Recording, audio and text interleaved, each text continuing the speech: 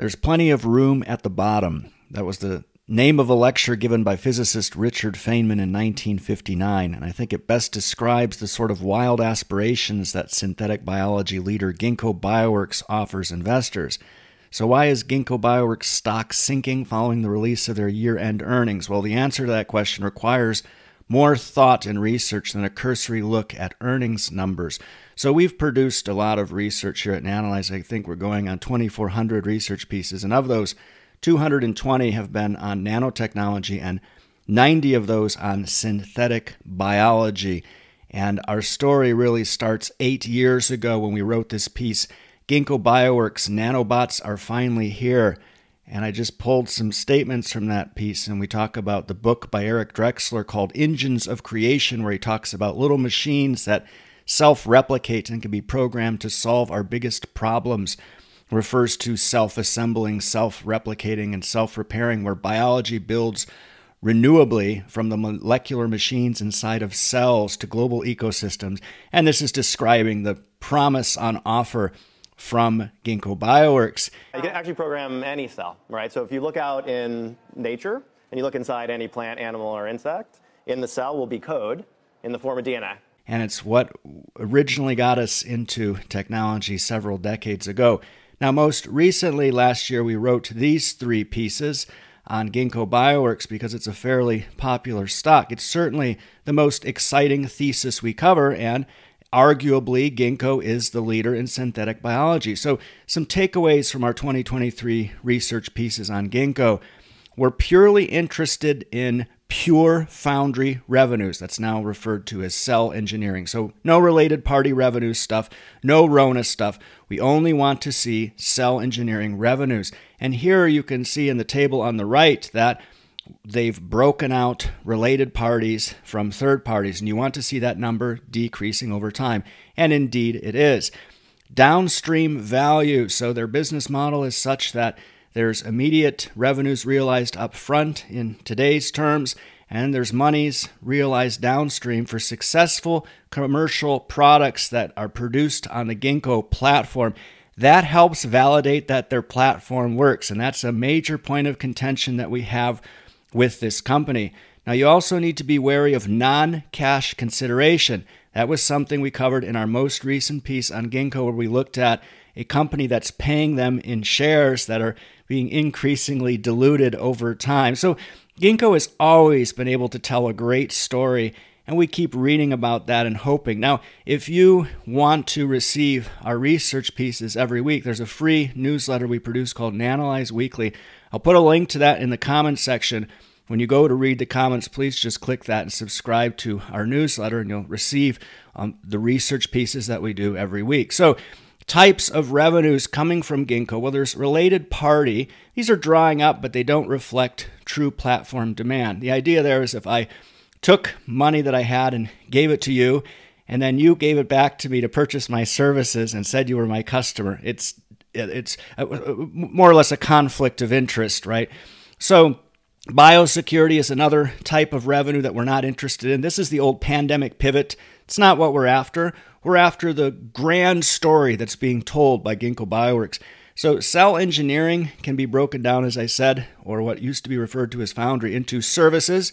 And the company has said, these are revenues that they recognize year on year, that this is increasingly seen as less important to the business model. In other words, the focus now is on rewards that are coming down the road, so it's becoming more story and less substance.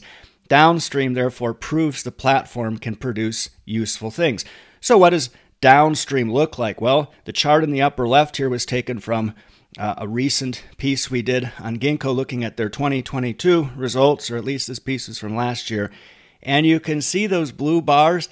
That's a cannabis company called Kronos Group, and they produced these CBD gummies. And our criticism there, you can see that they make up the majority of downstream revenues that they've ever realized, was that the greatest thing that you could offer mankind so far is some CBD gummies? CBD, they don't even have THC. So not impressed with that, and we've been critical about their lack of downstream revenues. And here you can see on the right, there's 2 problems right off. So cell engineering is flat year over year. That's not good. And you can see that the downstream revenues they had for 2023, $4 million, whoopee-doo. So when we look at milestone opportunities, this is a chart in the recent deck. There's a couple interesting things pop out here. So this excludes royalties. It's just milestones. And of this, you can see the chart 2022 and 2023. Of this, $1.5 billion was added from biopharma companies in 2023. Well, why didn't the number go up by $1.5 billion? It only went up $200 million. That's because $1 billion was removed due to certain program cancellations. And then in their earnings call, they said a good chunk of that did relate to a single customer. Well, what about the other chunk? And when you have new milestones coming in, what does that do? It resets the starting point. And these are majority from biopharma. Well, it takes a long time for biopharma to get a drug to market. 7 years on average? This isn't a good thing. Now, when we look at the larger slide that we pulled that chart from, see, they talk about penetrating large biopharma accounts. Note that these milestones are commercial, not regulatory or clinical or technical. The vast majority are commercial, which means you need to be pretty late stage to start realizing those. And the interesting thing here is if you take the chart on the left and you plug it into the chart on the right, you see on the right it says royalties and milestones and then milestones. So that's just that component. So potentially they're going to realize in the future a lot more on royalties. Again, late stage, that you actually have to have a product to market and selling it. How long is that going to take, especially if you're resetting that starting point? So when we look at the expectations for 2023 versus reality, and perhaps this might be why their stock was sinking after hours, you see cell engineering, they expected to have over $175 million. Again, the revenues that we care about, what they actually realized, $144 million, flat, same as last year. Downstream value contributed to $4 million, and they hesitated to provide guidance on that number, and they did the same that in their 2024 guidance. Not good, right? Revenues in total of $251 million versus their guidance of $275 million, so they missed by 9%. This grand synthetic biology platform that harnesses the power of nature should be growing like mad, not missing guidance. So when we look at 2024 full year outlook, they give us some color as to why they missed guidance. They talk about macroeconomic headwinds continuing to pressure industrial biotech. Okay, perhaps the same thing that we're seeing with companies like Schrödinger, right, which is a piece that we'll be pushing out fairly soon to analyze what's going on there. But when you look at the outlook here, you see, okay, they say cell engineering is going to grow by 22%. Again, no downstream value estimated. And then total revenues are declining by 10%. Okay, your biosecurity, the stuff we don't care about, is declining. Fair enough. But this isn't a good thing. We look at cell engineering. They predicted 175 last year, and then they went flat. So this is a look at the revenues we care about year over year, right? So 2024 estimates, 175. That will be 22% growth. So let's hope that they hit that.